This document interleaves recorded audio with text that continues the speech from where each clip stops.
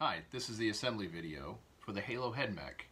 We're going to break things down for you in a few different sub-assemblies, categorizing the caster, the magnet holders, as well as installing the bearings and the heat sets. So let's get started. The first assembly we're going to tackle is the caster. Tools we're going to need are some CA glue, a clamp, and a 2mm Allen wrench. The parts we're going to need are the caster itself, two of the hubs, one of the Lego O-rings, the 12 by 4 by 5 millimeter stainless steel bearing, your two shoulder bolts at different sizes, and two nylon locking nuts M3. So to get started, some of the prep work that's involved is making sure that your bearing fits well within this hole and it's encapsulated all the way down to as far as it will go. What we want to do is avoid any gaps for when we take the next piece and we put it together so that there's no gap there. So simply just clean it out, and if you have to remove a little bit of material, it's best to do so to make sure both pieces are touching. So to get started, what we're going to simply do is, just like we did before, we're going to put our bearing in. We're going to take our wheel, put it over it, and then sandwich it in between the second one. The step that we didn't do is add the CA glue, and I want to do that next so that way you can see it here.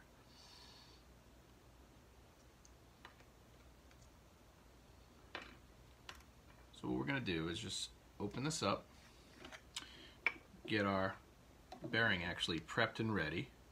This is what our clamp's going to be used for. So I'm going to go ahead and place this at the end of the table here and put this guy right there, a little bit closer.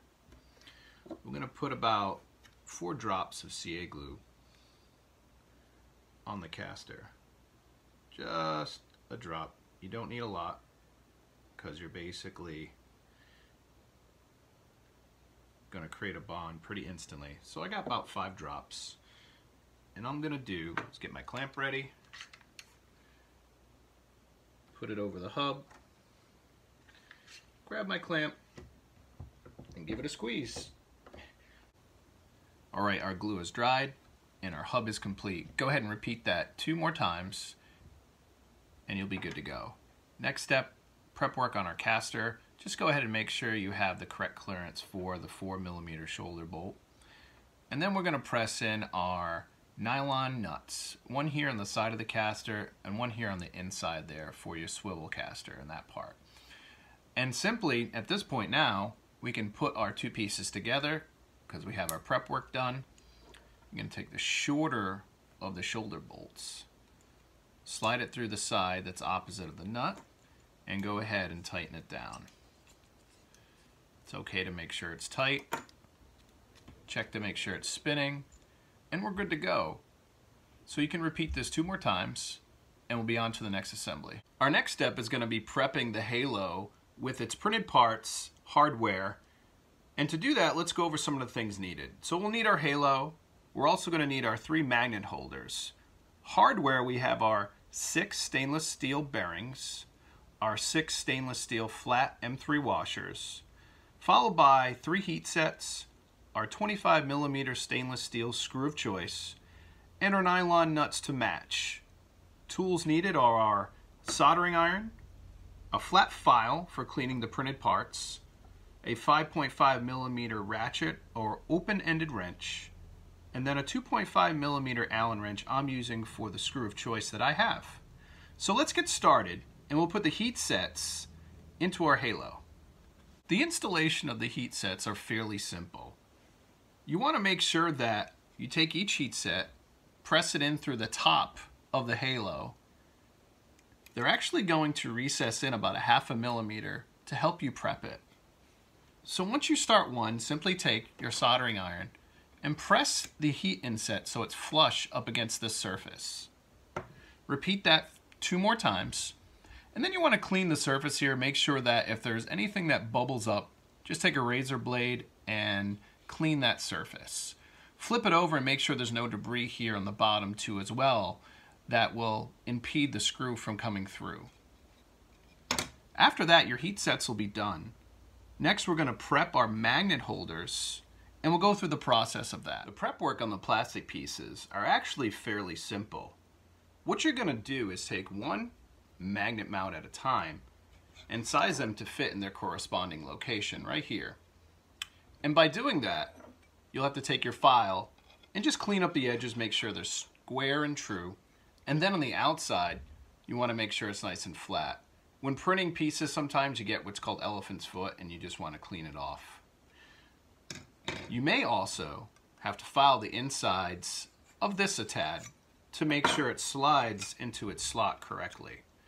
The goal here is to not put any outward pressure on your plastic pieces here. That way, during assembly, you're able to adjust it to the weight of your dome so it can slide in fairly easily. The next step is simply just do the rest of them, following the same steps, placing them into their corresponding locations, making sure that they're not putting any outward pressure. Next step, let's go ahead and put the screws in. So putting our screws in are pretty easy as followed. We're going to need our wrench and our Allen wrench, our nylon nuts, our 25mm screws, and then our flat washers. We're going to take each screw and put a washer on first.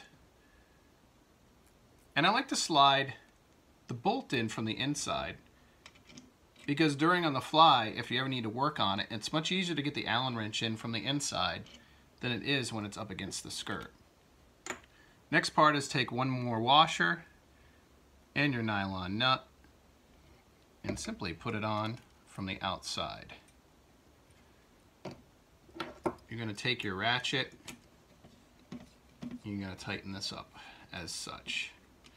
Now with these, you want to make sure everything is tight, especially from the weight of the magnet on it. Right now I'm just going to leave it a little bit loose. So you repeat that by putting them on the other two, and you want to keep them symmetrically with each height. So when you go to adjust one, make sure you adjust the other two. One of the things I didn't do, as you can tell, is I didn't put the magnets in, and I really just wanted to do that for this video. And we'll do something separately for the magnets later on when we finish. Next step, let's get the bearings in place. So now that we have our magnet mounts bolted in, we can now add our bearings.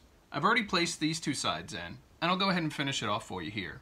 So we're simply going to put one in the top and flip it over and put one in the bottom. They should press in pretty snug. Go ahead and give it a little push if need be. And the same thing on the inside. Go ahead and press that one in. The goal is to make sure it's seated all the way down. Now that we have our bearings placed in, our last step is actually going to be installing the casters. So let's get that prepped and ready to go, and we'll get right back to it. So now we've come to the final assembly of our halo for all the mechanical parts.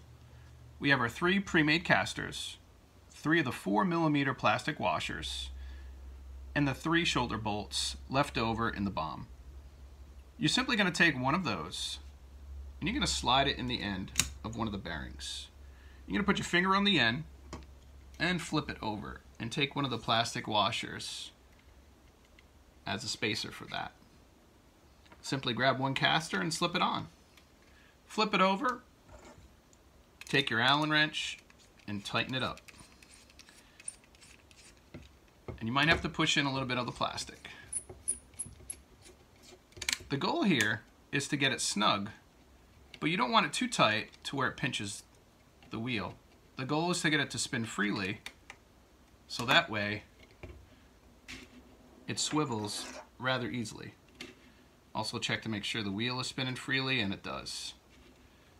So now we have one on. Simply go ahead and do the next 2 the same way, making sure that you put your shoulder bolt in, your flat washer, then your caster, and then tighten it accordingly to where it's just freed up to spin freely, as shown here. Moving on to the assembly of the HBM, the tools we're going to need are a 3mm Allen wrench. The hardware is 16mm by 4M bolts, and then we have nylon nuts to match. The other part over here is our magnets. These are 3/4 diameter by 3/8 long by N52 strength. Depending on your frame, will determine which magnet is recommended for that. Right now we're going to use the 3/4 by 3/8 N52s. Just a disclaimer, I'm not going to be installing these on camera simply because there is prep work involved and we want to simplify the assembly. So moving on from that, the hardware we'll install first. You're just going to take both of your bolts, and where the clamps are, you're going to see a hex on one side and then a circle on the other. So simply install the bolts in from the circle side as shown, and then take your time putting the nuts in their locations, because they do pilot in pretty perfectly, but at the same time, if you misalign it like that, you may have to redo it. So go ahead and just tighten those down to the point where they're just held into place.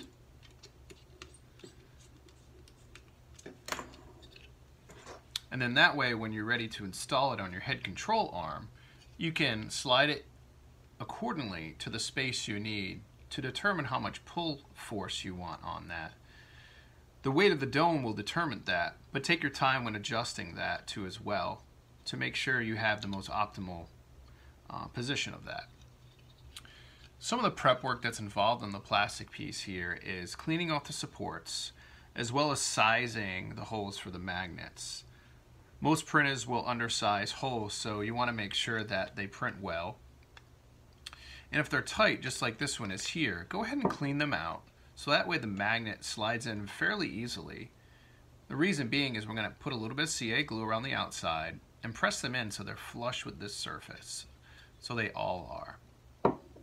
The other part of the disclaimer here is make sure that your poles line up with the poles on the halo mount, being that they are opposing, being north-south or south-north going around.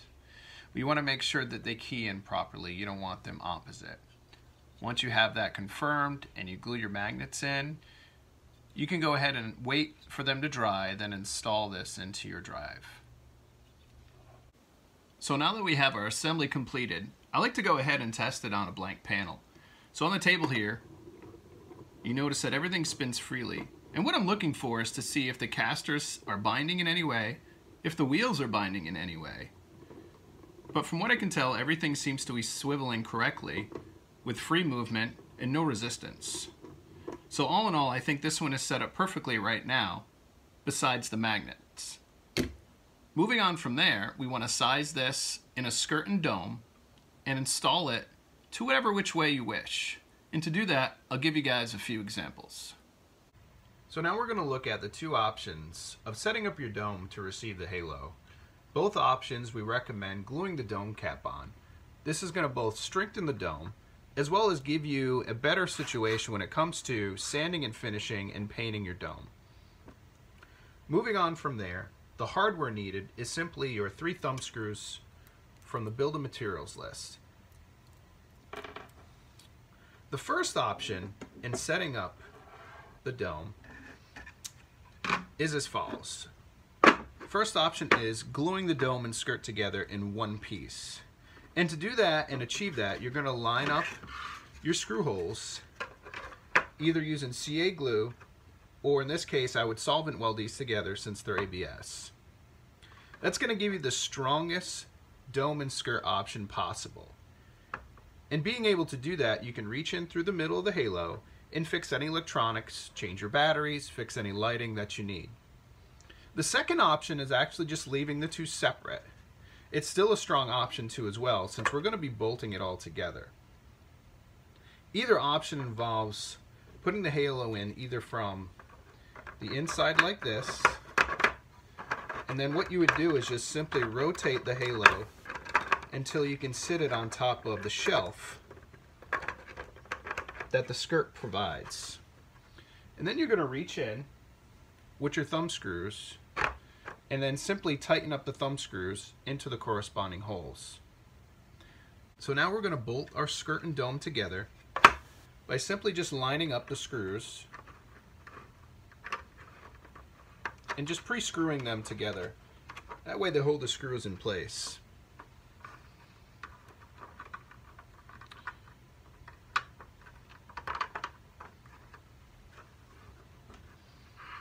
Just take your time and make sure that you line them up accordingly.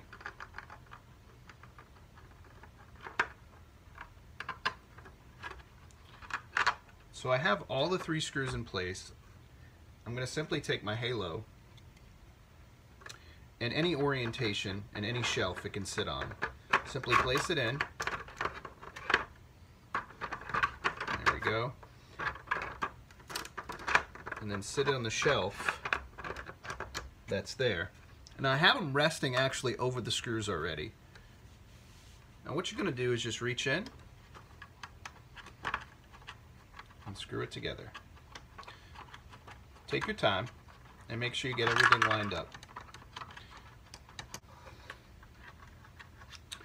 Okay, now that we have our 3 thumb screws on, our halo is now mounted into the skirt and dome, and with some electronics and a few magnets, you are ready to roll.